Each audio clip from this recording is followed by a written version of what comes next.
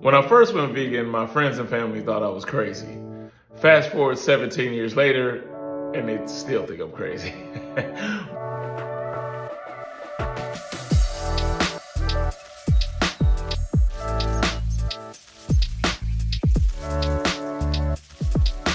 My advice for somebody that's just starting to get into this vegan journey and to start eating this way is to have fun.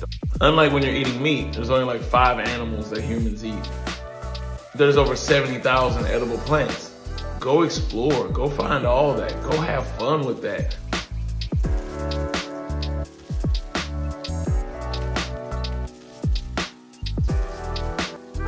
While my book does have great recipes in it, it's not necessarily a cookbook. It's a how-to guide. It's a way of life, a way of transitioning.